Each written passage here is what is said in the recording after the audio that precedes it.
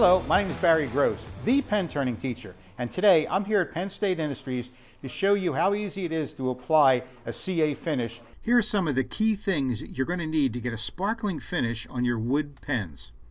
First off is your double-sided acrylic finishing pads that are specifically designed to polish acrylics. Next, you're going to need an Accelerator spray. Then medium CA glue, non-stick bushings, and a one-step polish, because once you apply a CA finish, it is an acrylic pen at that point. I just turned this piece of green maple burl and sanded it to 800 grit. Now I'm ready to start the finish.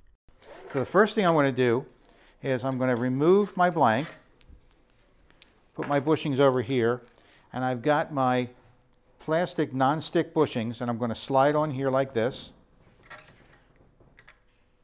Put this back on, just like that. Bring this back up and do this. Now, I'm going to take a paper towel like this, and I've laid a towel across this because I don't want to get CA glue on my lathe bed.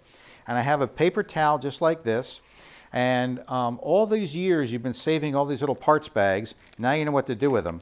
Stick your finger in it like that and use it, and that way you're not going to get CA glue all over your fingers. All right. I'm going to turn the lathe speed down on this. It should be around 500 in that range. Okay. And now I'm going to take some medium CA glue just like this and put a big drop just like this on here. And then I'm going to start on one side and go right over here to the other side. Just nice and easy back and forth just like this. Then I'm going to take my Accelerator, and I don't use a pump spray. I use an Accelerator like this. This is Glue Boost, okay? And from about a foot away, I'm going to just lightly give it a couple little squirts like that. Now I'm going to come back and put a second coat on. Now, you don't need to constantly work this, use thin CA glue first and then go back to medium on top of it, all that. I start with medium right away, and I use about 6 coats just like this, 6 light coats, just like that. Give it a quick spray, and it's dry. I mean, it is completely dry. If I touch it like this, it's completely dry, okay? I'll take a pair of scissors, and I'll cut off the end like that, and so I have a clean piece of paper towel. Put another drop on here like this, and I just work it just like that, nice and easy, back and forth till it just starts to stick, and then I remove it. If you leave it on there too much, obviously it'll stick to it. Squirt it again, turn this over, put another drop on. This is coat number 4. It doesn't take that long to do. And the other idea is people will say, oh, you've got to stop in between coats and sand it and everything else. I never do that. We just put on 6 nice healthy coats like this.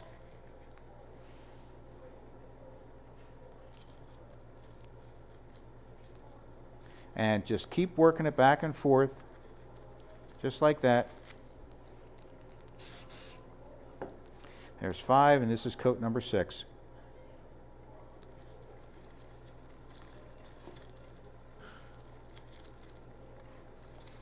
All right.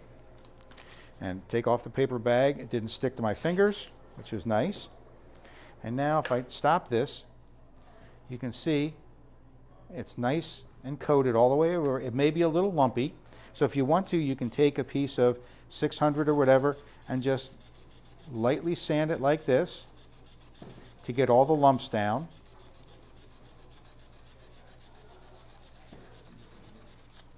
Okay, and now we're going to wet sand it. I use these pads specifically. Okay, these are part of the fin kit, and I'm using them wet. We wet sand with these, and I get a little cup of water. I'm going to dip it in.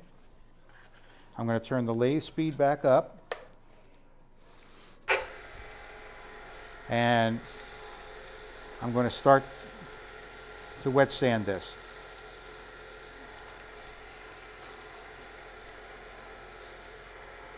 Wipe that off. dip it in the water again, come back, and this is the second one. The first one is 600 grit, this is 800 grit. And these pads are specifically designed for acrylics. And what is a CA finish is an acrylic. These are the same pads they polish helicopter windshields with. If it's good enough for a helicopter windshield, it's good enough for us. So this is 1500. And I want to get a nice little slurry on here. That's that white stuff you see right there. Wipe this off, wipe the pad off, dip it in again. This is 2400. And each time they get more success, or as it succeeds up the ladder here with grits, it gets finer and finer, the scratches. This is 2400. Or that was 2400. This is 4000. And the next one's going to be 12,000. Wipe this off. Come back. Do my 12,000 pad. So how long has this taken us? About a minute and a half? That's how quick and easy this is. When I'm finished with this, I'm going to take a little bit of one-step polish. Shake this up real good. This stuff is really nice. It gets rid of the little swirl marks that you can't really see with your naked eye, and it does a nice job. It sets it up really well for when we go to buff this. So all I'm going to do is just take a tiny little bit on my finger like this. Okay, turn the lathe speed back on. It's about 2,000 RPM. Put this on, and then with the dry spot of the towel, I'm just going to whip through this, just like that. And this thing is really shining. It really does a nice job with this stuff.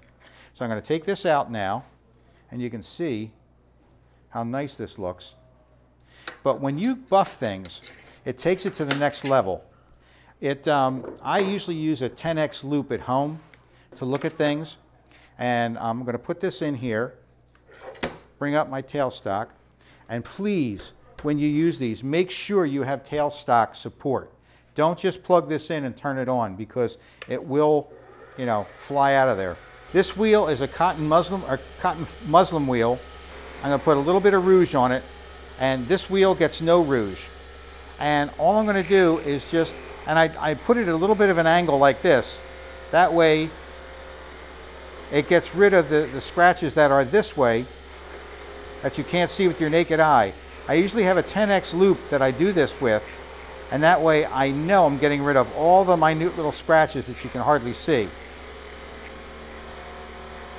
I'm holding this, I got good pressure on this, so it's not going to fly off on me.